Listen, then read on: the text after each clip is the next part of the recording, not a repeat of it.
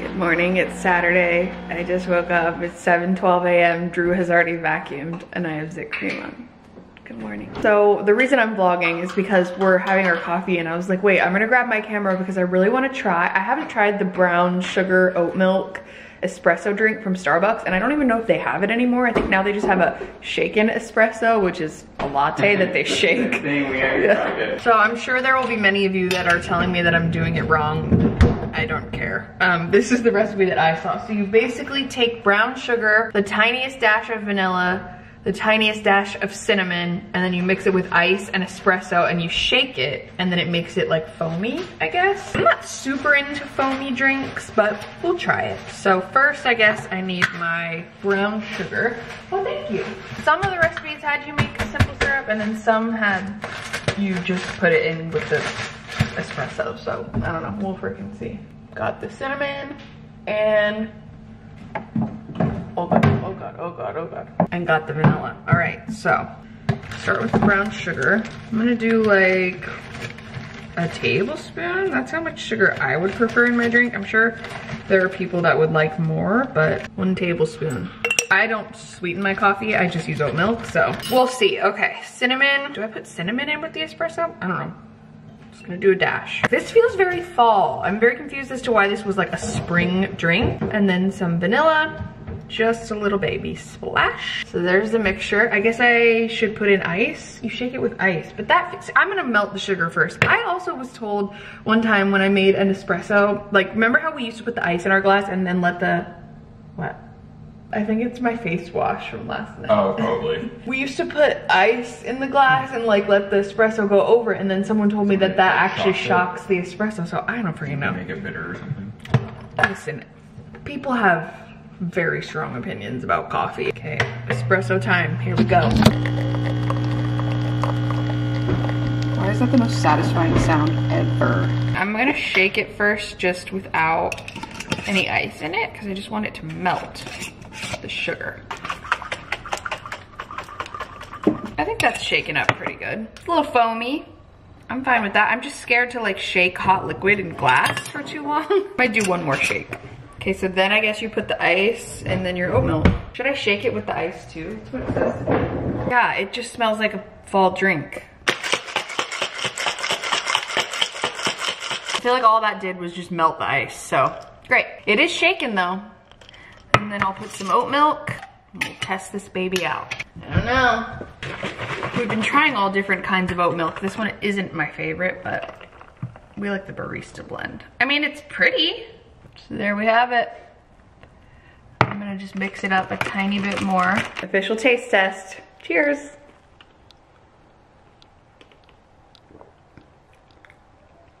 Whoa.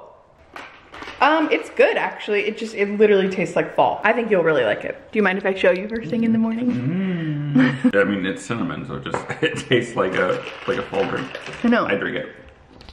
Drew likes it. I'm just not a big flavored drink person. Like, I am not trying to hate on people who go to Starbucks, but when y'all go to Starbucks and it looks like a grocery list, like for your order, it's like 2 pumps of this, 1 pump of this, 1 pump of this, extra foam, extra caramel, and then people are like, screenshot this if you want to order it. I used to be obsessed with like Frappuccinos and all that, but it's just like, it's weird. The older you get, for me anyways, like the more averse I am to like super sweet things. Like I like, or I guess coffee drinks I should say. Like I used to, the thought of not putting so much cream and sugar in my coffee made me feel ill. But now like, this is a little sweet for me.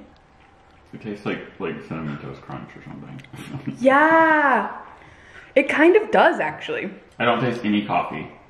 I do, a little bit, but it's okay. I would give it like an 8 out of 10. Because it's really good, but I just don't know if it's like for me, but it is very tasty. I would recommend trying it if you like kind of like fall-esque drinks. That's like right up Drew's alley. He loves like nutmeg, cinnamon, he loves chai. So I feel like you'd like it. It's good, I'm gonna drink it, but it's like, I should have just made a latte. Okay, good morning. Signing off from me and my Zik cream. Also for today's Chia Pet update, here is where we've come. We are sprouting. It just looks repulsive. I don't know why. It's really freaking me out. Especially this one on the back of her head. Like, hello? They look like little bugs. That's pretty pretty rank, but there we have it. There is the next Chia Pet update.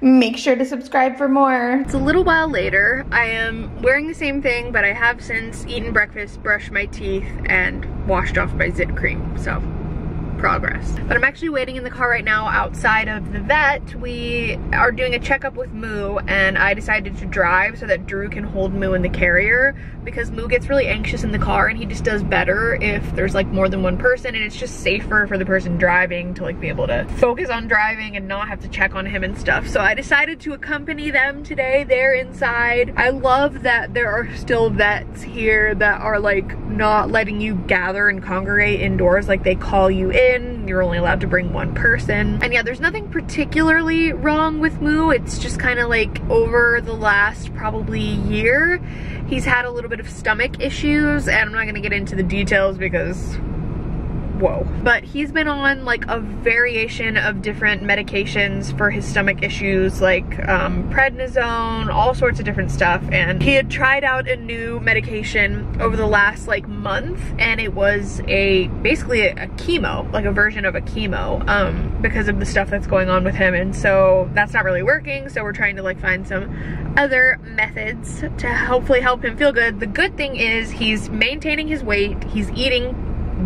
a lot, and he's behaving completely normally. So it's really just when he goes to the bathroom, I'll just leave it at that. But yeah, we're trying to figure out some solutions so that he is the happiest, healthiest cat ever. Drew should honestly have like a frequent flyer card at this place, like one of those punch cards, because he comes here like every couple weeks. It's just part of it, part of being a pet parent. You know, it's interesting that Drew was like 19, I think, when he got Moo, and I was 22 or 23 when I got Layla. So it's just funny how like you think, oh, I just want this cute little pet and it's gonna be so fun and adorable, and it is very much that. But also you don't realize that you're gonna be in your 30s and you're still gonna be shelling out like hundreds, if not thousands of dollars at a time to make sure that your pet is well cared for. And it's like, I think a lot of people don't think about that when they look into getting pets, and I'm not trying to discourage anyone from getting a pet. Like getting Layla and like inheriting Moo, or whatever you want to call it, is the best thing that's ever happened to me. But it's just something that like I never really thought about until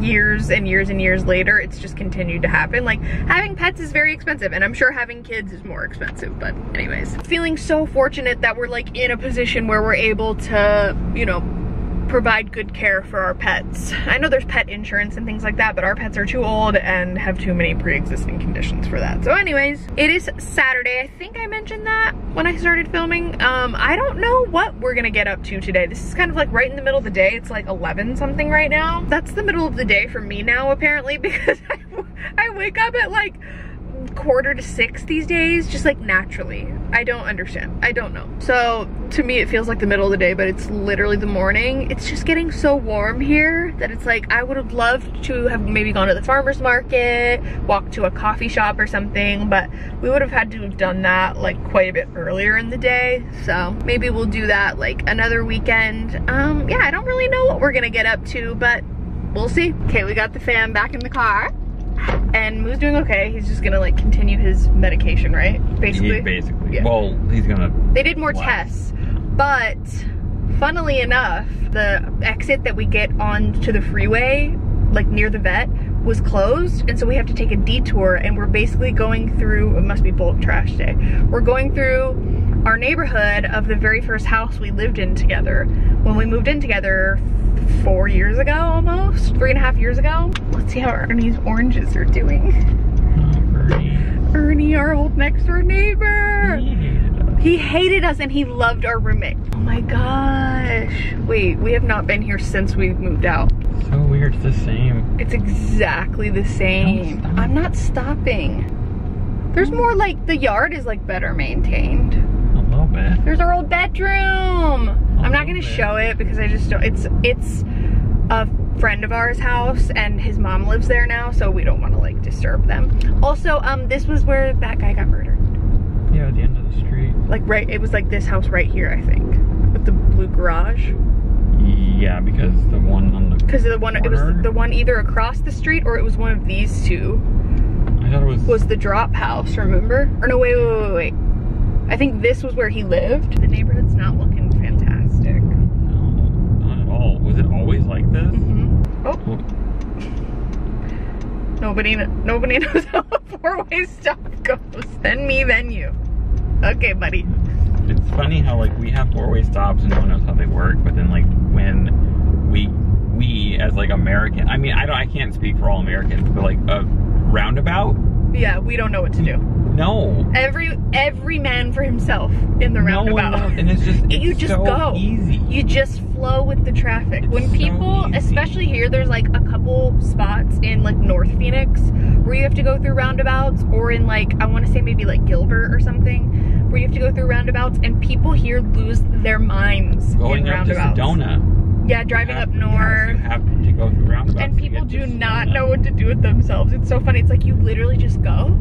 The reasons why my mom will not drive up to Sedona Is because of the roundabouts? she makes me drive. Yeah, when we went up there the last time, I had to, that's one reason why I drove when we went up there with her. Because she was nervous. She doesn't like doing the roundabout. I'm like, it's really easy. That's so funny. You literally just go. You just flow. If You're there's just not a flowing. car in your way, you just go. You stay in the lane that's That is nearest to you. Freaking hilarious. Well, that was unexpected, but I was like, well, we're literally right next to it. We might as well just drive through it, and we did. If you've never driven past an old house before, you should try it. That was wild. We've come so far. We were different people when we lived there. Yeah. A lot of life has A happened. lot of meth. Just kidding. We never did that. No, a lot of meth happened in that neighborhood, though. Yeah, there was the. There was unfortunately, there was a guy was who. one time. What? I was coming home Okay. from work one time. I don't think you were living there. Were you living there yet? I don't remember. Anyways, I was coming home from work, and there were always like vacant houses or just very rundown houses in the neighborhood. No one lived there. And there was a vacant house, but there were people who, I don't know if they were squatting. They probably were. That happened a lot in our neighborhood. But one day, they were just sitting out in their truck. Next day, come driving back the same way, and they had filled the back of their truck with water. Yeah. They were doing like a pickup truck, like a pool. Yeah, it's a like pickup truck, Yeah. and they were just Having a blast. chilling in their pickup truck. There's just a lot more of a drug issue in this area as well. Like, you know, unfortunately that guy got murdered on our street for trying to basically intercept like a home invasion. Yeah, and there were on our street there were like at least 2 or 3 abandoned houses, and they had to cover them up with plexiglass like on all the windows because all the windows got shattered. That was the house with the I know. people. And there was always helicopters, gunshots. You'd hear about stabbings right by our house, and like you never cared. I was always like freaking out whenever I would hear that stuff, and you'd be like, our roommate would be like, did you hear about the murder last night? And you'd be like, no, I slept through it. Like you just were like unfazed. But yeah, it's really cool to have visited there, because also like it has a lot of meaning to both of us, because like our friend lived there, and if you followed us back then and watched our vlogs, like I'm not gonna like tell your story, but basically Drew lived there with one of his best friends. His best friend unfortunately passed away, and then we chose to continue to live there. Yeah. I moved in. His family couldn't afford the mortgage, and so basically we lived there for you lived there for like another almost 2 years after he died, and I moved in about 8 months after we started dating, and I never really fully addressed it, because it's not a thing it's not like a YouTube clicks thing. It's like just a real life thing that happened. A lot of people also thought that, I mean, people that watch your channels, I think they thought it was like there was drama with our roommates. Yes, people like, I would say like, oh, we can't really move stuff around in the house because, and people thought that it was because like we had drama with our roommates. No, not at all. Our roommates were amazing. They were wonderful. Probably the best roommates I've ever had, because we all kept to ourselves. And you guys went through a really traumatic event together, and so like that obviously like bonded you in a unique way. So no, it was like we didn't move the stuff in the house because none of the stuff was ours. Yeah. It was Drew's best friends, and so we, out of respect to his family, they asked for us to not really move a lot of stuff and just kind of keep things the way they were. And so yeah, his mom ended up moving into that house after we moved out, and it worked out really well, and like everything is, you know, as good as it can be in a tragic situation like that. But yeah, that's real life. There's so many things that people don't talk about online that go on in their real life. But yeah, not the greatest neighborhood, I would say, but it's really cool to go back and like that was our first place we ever lived in together, you know, and that was like sort of where, that's where like Layla and Moo became tolerant of each other. And first time Layla had a sleepover. yeah, we had like so many memories there, so. Hey Moo, you checking it out? Well anyways, that's what's going on in this neck of the woods. Just decided to take a detour. Yeah, let's get some lunch for sure. We're in line to get our lunch and look at this guy. Look at him. Moo. He usually like, he'll poke his head out and look, and then he will like pop it back down after a second, but yeah, he's that kills me. Okay, we're picking up lunch now.